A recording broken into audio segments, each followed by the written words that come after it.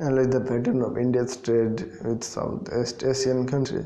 India's research for economic space post-economic liberation of 1990 resulted in the lowest policy since 1992. India's trade with ASEAN has been increasing relative to its trade with the rest of the world. At present, ASEAN is a leading trade partner of India, especially with countries like Singapore, Malaysia, and Thailand.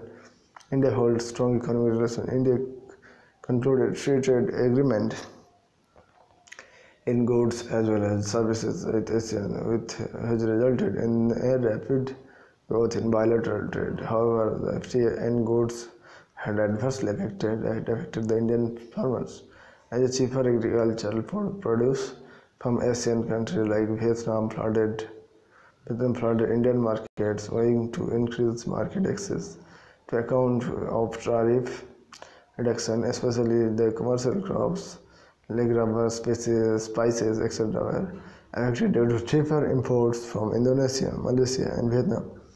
India could not gain much advantage in terms of market access to Asian countries, owing to the inability to compete with their goods in terms of cost. The FTA in services is expected to give India some advantage. However, countries like Philippines and Indonesia did not open up to Indian export fully. So the trade deficit of India with ASEAN has been growing and is a matter of concern. Most Southeast Asian countries are export driven, having high export to GDP ratio, and countries like Vietnam, Laos enjoy preferential treatment in global market owing to their less developed status. Overall, the competitiveness of goods from Asian countries is high, and there is steep competition to Indian manufacturing as well.